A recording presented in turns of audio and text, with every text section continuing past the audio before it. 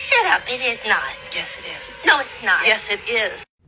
And that is what you call a Joel Cohen technique or Joel Cohen incision for cesarean delivery. This is part 2 of a video I posted yesterday regarding the Joel Cohen incision or technique for cesarean delivery.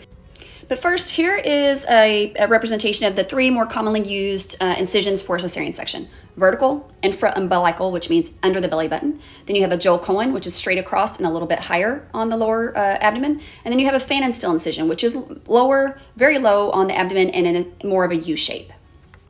In a typical cesarean section, we use a scalpel to get through the skin, a scalpel or a bovie to get through the subcutaneous tissue, which is the fatty layer. The next layer is going to be the fascia. We use a scalpel and scissors to get through the fascia and extend that laterally to each edge of the incision. The rectus muscles are then exposed. We then get in between the rectus muscles in the midline, either sharply, meaning with scissors or scalpel, or bluntly, meaning with our fingers and poke through that layer. And then a lot of times we inadvertently get through the peritoneal layer too, which is the last layer before we actually enter the abdomen. If we don't do that, then we will get through that sharply as well. Once you're inside the abdomen, you can see the uterus there, and then you make your uterine incision to deliver the baby. With the Joel Cohen technique, a lot of those steps are bypassed and more blunt dissection with our hands are used. So I'm getting ready to show you now and talk you through a video of the Joel Cohen technique. So if you don't want to watch it, then you better scroll on. Okay, first thing she's going to do is use a scalpel and make that straight incision across on the skin.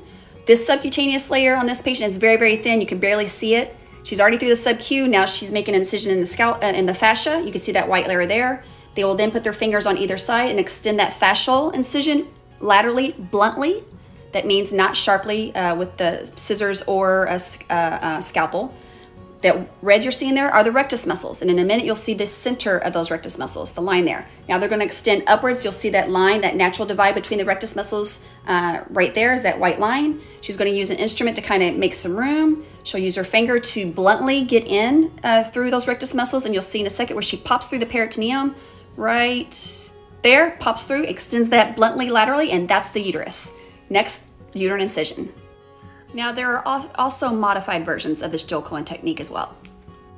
Now this 2013 Cochrane review showed that the Joel Cohen incision has advantages over the fan and still, less fever, pain, analgesia requirements, less blood loss, shorter duration of surgery, and hospital stay.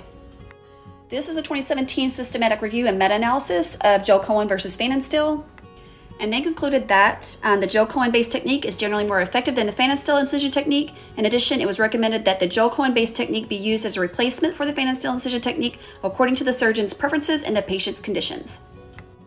It's important to note that not everyone is the best candidate for the Joel Cohen technique. If this is something that interests you, talk to your OBGYN.